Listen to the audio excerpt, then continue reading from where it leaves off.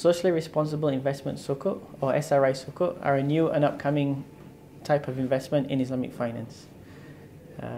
Many proponents of Islamic finance have over the years tried to draw parallels between the principles of Islamic finance and ethical finance. So for example, both of them, they have restrictions in terms of what they can invest into, what is deemed unethical, and those restrictions apply to both of them. Now, one of the most recent developments in the market was the first SRI Sukuk issued by Khazanah Nasional, a sovereign wealth fund based in Malaysia. And the proceeds raised from that issuance are used for a trust schools program. And that is the social impact aspect of it. So the Khazanah Sukuk issued previously was designed so that it had unique features and aspects to it which would be reinforce the socially beneficial aspects of an SRI Sukuk. So there was two principal features that were notable of this particular Sukuk.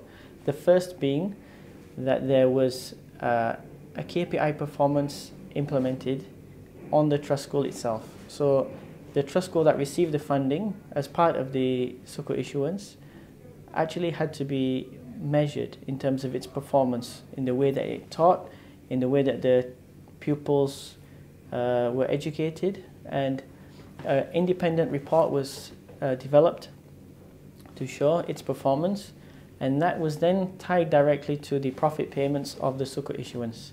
Now, what this does is it creates an incentive for the school to perform brilliantly, and then the obligor in the Sukuk structure would then have to pay less profit to the investors.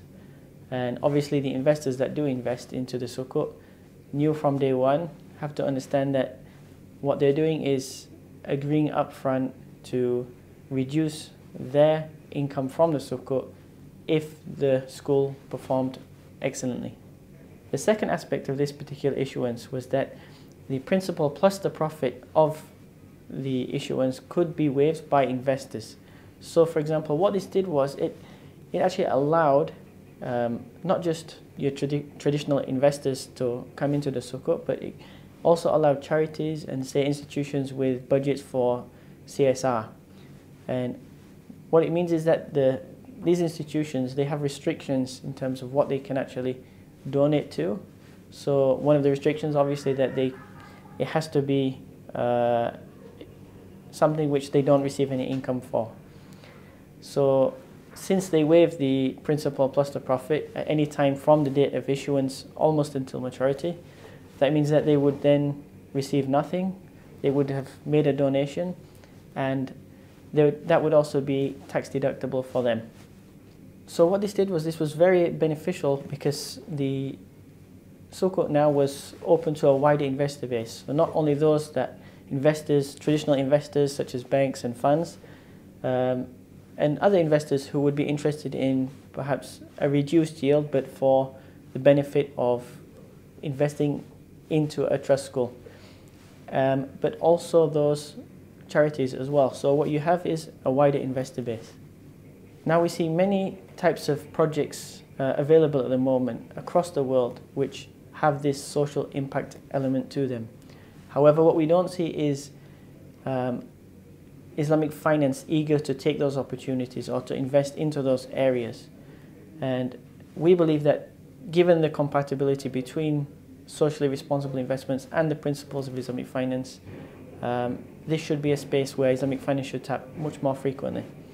And for this to happen, I believe there is a few things that need to take place. Number one, there needs to be education for investors in terms of how these particular Sukuk work or these types of investments work. And the second aspect is obviously for more projects to be developed in perhaps Muslim countries or countries where Islamic finance is very prominent. And what that would do is allow obviously for Islamic finance institutions to be able to see the potential, know the impact within their own communities, and that would obviously entice them much more.